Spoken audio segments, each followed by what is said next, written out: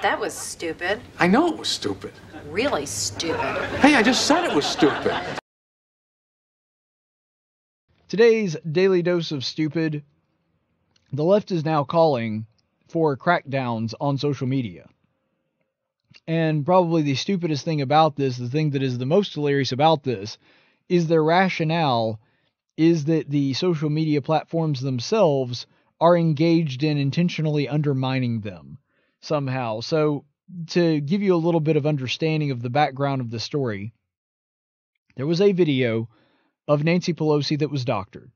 What they did was they slowed down the time so that when she spoke, it was really slow. Not slow enough to where it was obvious that it was edited, but just slow enough that she felt it looked like she was just a little bit senile or maybe even a little bit drunk, and you know, she's kind of swaying a little bit.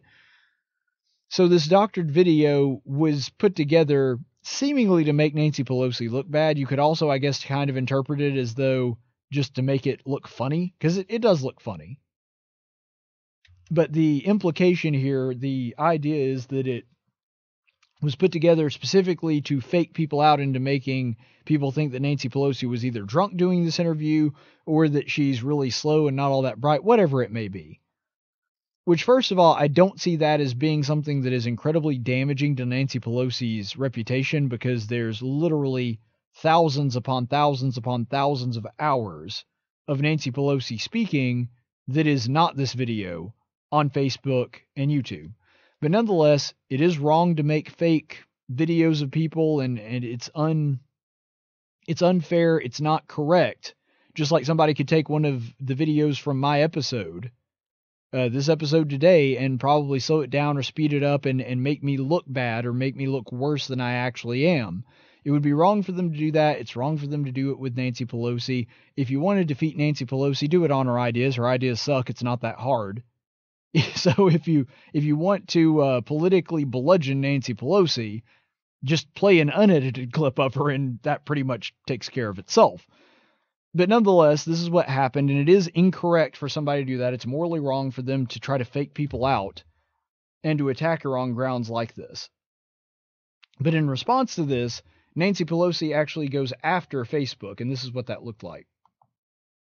There is a false video that the Republicans are putting out on Facebook. Now, this is self-serving of me to say, but I say it because I don't want other women say to me sometimes, I would run, but I couldn't subject my family to what you go through.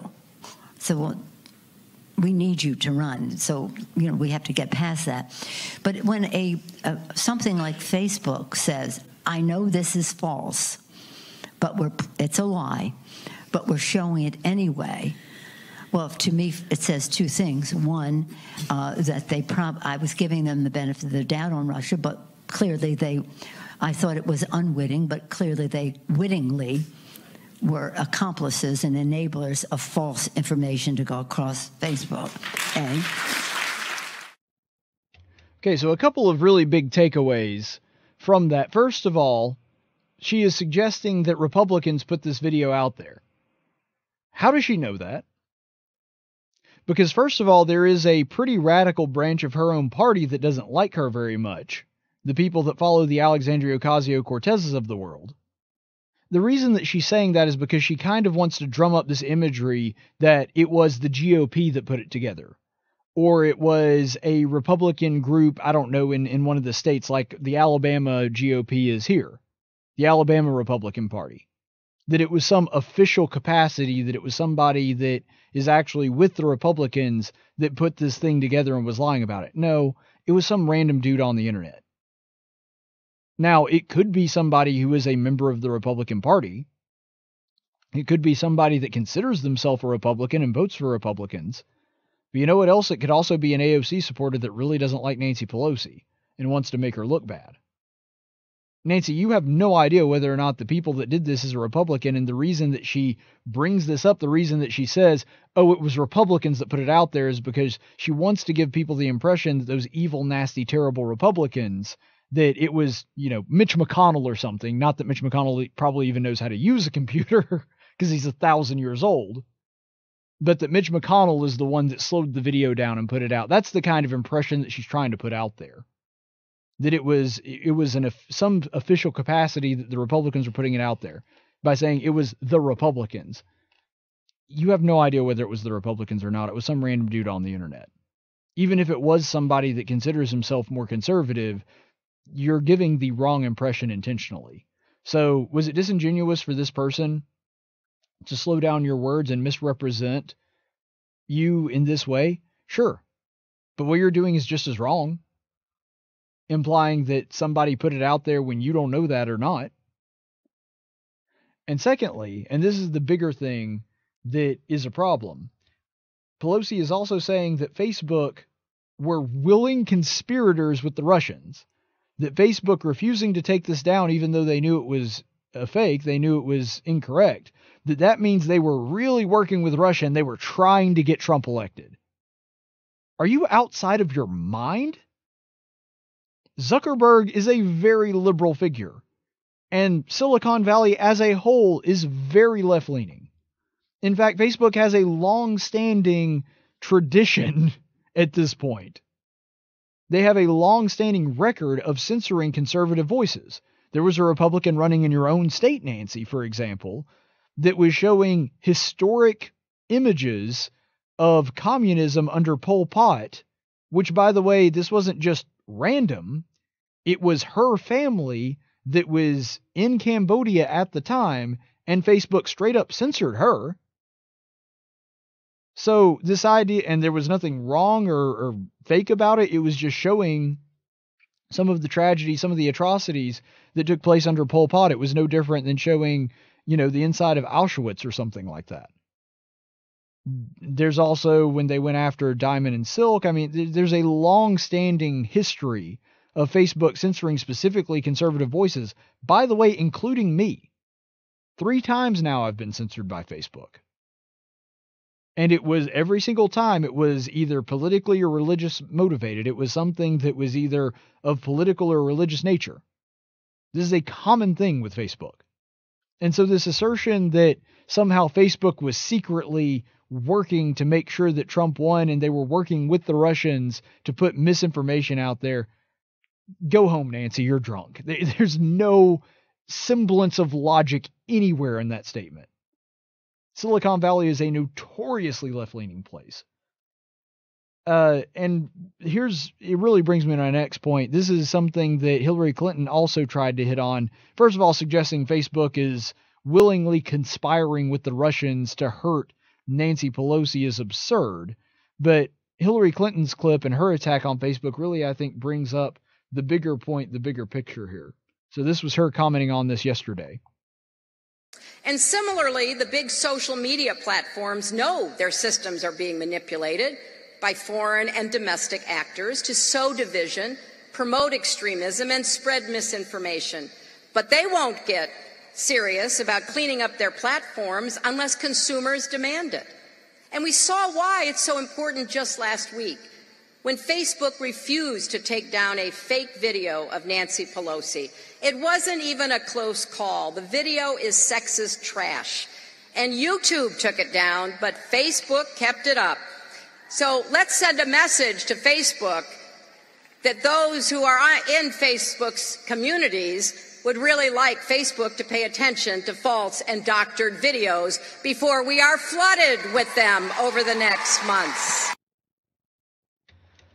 All right, so first of all, Hillary Clinton kind of shoots herself in the foot with making this argument, because the whole narrative that they're trying to push is that social media is being reckless. And then she also says, well, YouTube took it down, but Facebook kept it up. The fact that YouTube took it down, that they thought that that was somehow their responsibility to take down a doctored video of a Democrat congresswoman, is in and of itself evidence that the left has a problem with censoring people that are dissenting voices and they don't like. Now, again, I don't think that it's fair game to doctor a video to paint somebody in a bad light. That shouldn't be the way that people ought to operate. But it's also not YouTube or Facebook's responsibility to keep that from happening. They're not a news organization, they're a platform. For example, News Radio 1440. We're not a platform. Not everybody gets to speak. despite what some callers try to convince people of on here, you don't automatically just get 5-10 minutes worth of mic time.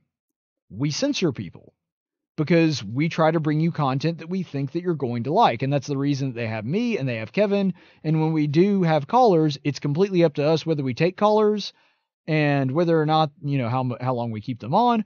All of that is completely up to us because News Radio 1440 is a publisher. They create content and then they put it out there. We're not a platform. Not everybody gets to just show up and put whatever they want to on News Radio 1440. That, by the way, would bankrupt us because people could just put advertisements on here for free. But my point in all of that is to just give you an example. There is a stark contrast between getting critical, for example, if CNN or Fox News had put up this video that was a doctored video of Nancy Pelosi speaking and they did it to make her look bad. Okay, 100% fair game. It's even though they have a right to do it because they're protected by free speech, totally legitimate to claim that there was a problem there.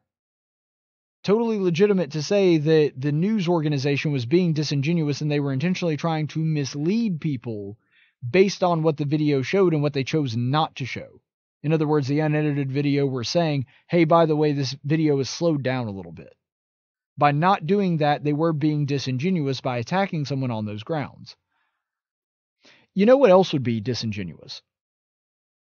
If, let's say, there was a video that seemed to show that there were a whole bunch of white Catholic school kids attacking a Native American, but when you look at it in full context, you see that that's not what happened at all. That would also be doctoring a video and being disingenuous with your coverage. And yet CNN did it and the left applauded and seemed to have no remorse whatsoever that these kids' lives were in many ways interrupted and negatively affected by CNN and other news organizations' reckless handling of a video that had been edited that changed the context of what was going on. You know what else I don't recall? And you may not have even remembered this story or seen it because it didn't get a whole lot of media coverage. That there was a, granted small, local TV affiliate that ran a doctored video of President Trump right before he addressed the nation from the White House to promote it. And they doctored it to make him look like he was licking his lips, and they slowed it down. Basically, a fancier version of exactly what happened to Nancy Pelosi was slowing down the footage to make her look like she's a little bit off. And so when they did that, I don't remember the Democrats coming out, and this was an actual news organization, not a platform.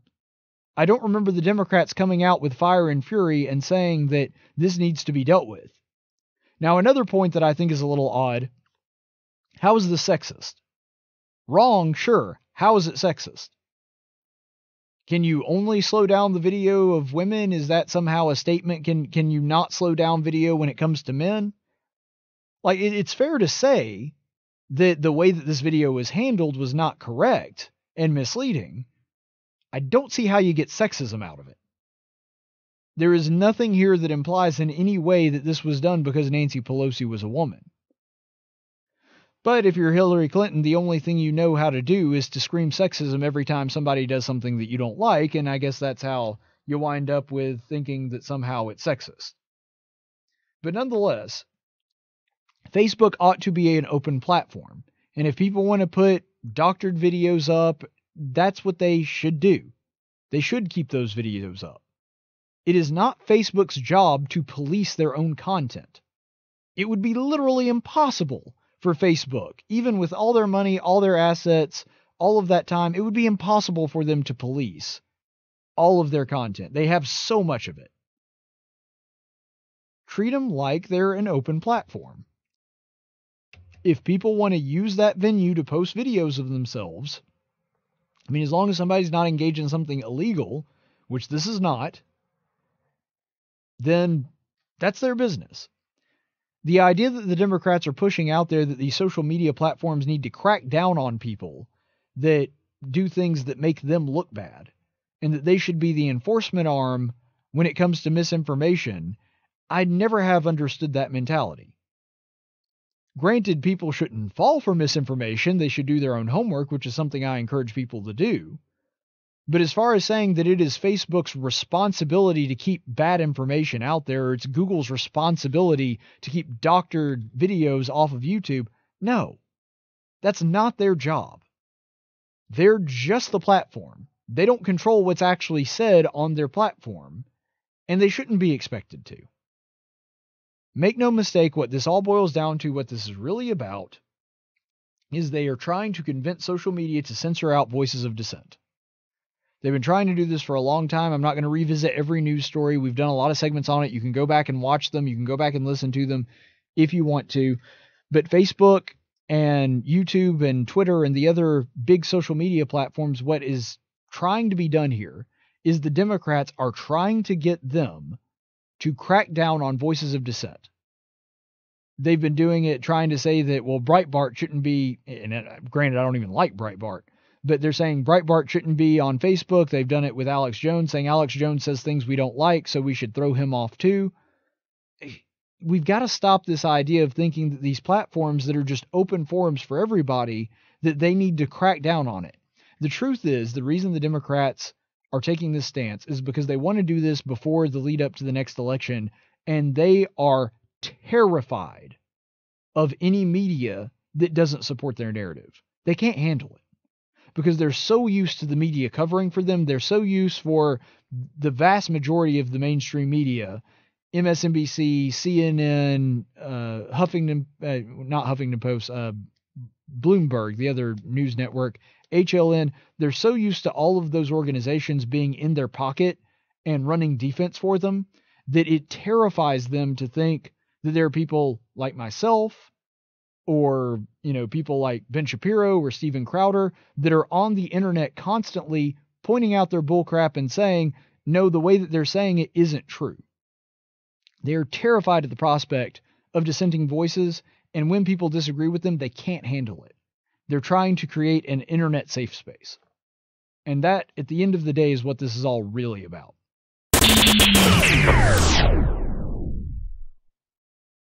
Now, I know you're here because you're interested in information on what's going on in the state of Alabama and around the world, and you've come to the right place for that. But it's YouTube, so you could also just be here because you're bored. If you want me to keep making videos to keep you occupied, you need to go ahead and like and subscribe. Otherwise, you're going to have to go back to playing Minesweeper.